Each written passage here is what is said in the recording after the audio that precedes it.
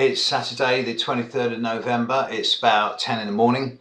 I'm off very shortly to go and do a bunch of readings to a group of clients over on the southwest coast of the Bristol Channel in England. And yeah, it'd be nice to get out on the road again, if only for one day. It's a weird day today. The moon's in early Leo, but do you know what? In the last 3 or 4 days, 4 or 5 days, there seems to have been a decrease in the levels of what I'm seeing as the intensity at the minute by minute level. Of course, as this pressure decreases, so the pressure that's been held in over this last couple of months is suddenly erupting in more localized areas, but hey. But it's got the feel of silly season about it. And I actually don't think there's going to be that much happening in the big picture. There'll be lots of little release valves, but nothing's going to happen in the really, really big picture now that's going to have deep, long-lasting meaning for a week or so now, until we get into early December. And then things are going to happen very fast indeed, but more on that in a bit. But for the next week, no, it's relatively chill time. So today I'm just going to do part 2 of that section I was doing on asteroids, because the minor asteroids to me do act as kind of homeopathic lasers, and when given a really tight degree of orb, well, they work in a way that can be seen as specific. Now, this is hypothetical, theoretical. There's no proof on how any of this works. This is pure speculation on my part. So before anyone starts jumping down my throat going, you know, this is hogwash, yeah, it might be. But nevertheless, this is how astrology is formed.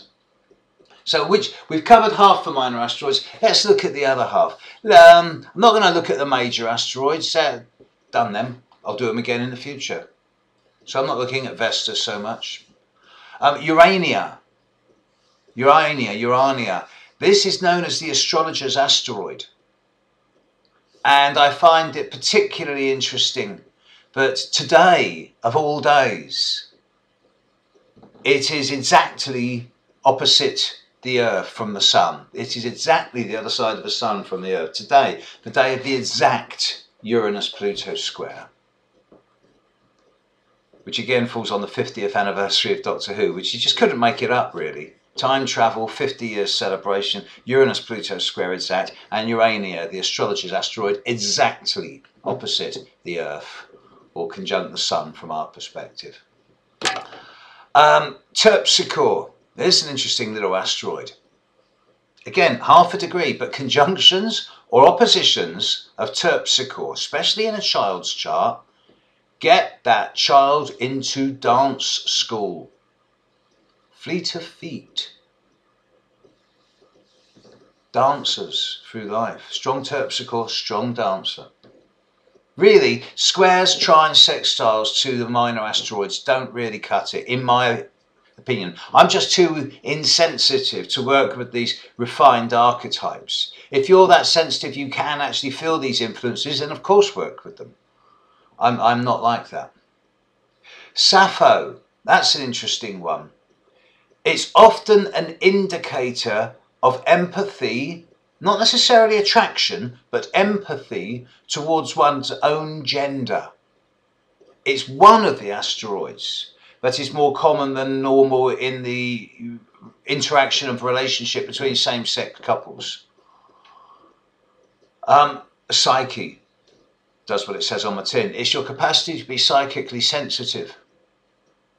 Psychically sensitive at a more intuitive and receptive level rather than kinetic or projective level. Pandora. It wasn't a box, it was an urn. But yeah, hope did stay behind when all the other vices left. Pandora's always the paradox, it's always the interesting one.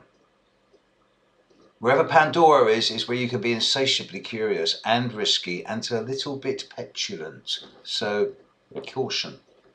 Nemesis. Not really had that much experience of that. Not really seen that much in people's charts, so I'm not qualified to talk on that. And of course, Lilith. Now, there is various levels of Lilith in astrology.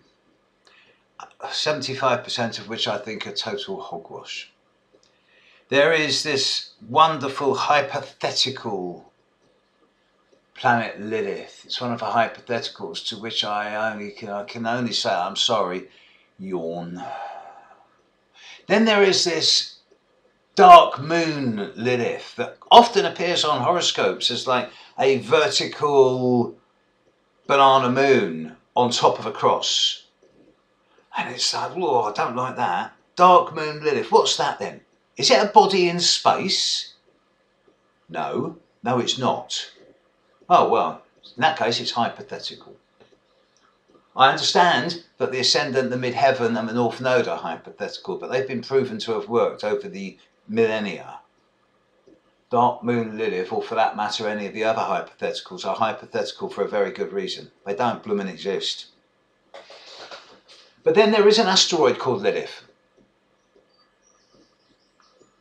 In a nutshell, raw, aggressive, violent, direct action towards anyone or anything who oppresses and suppresses, particularly regardless of your gender, if your feminine energy is being suppressed and repressed by something that's much more patriarchal or archaic.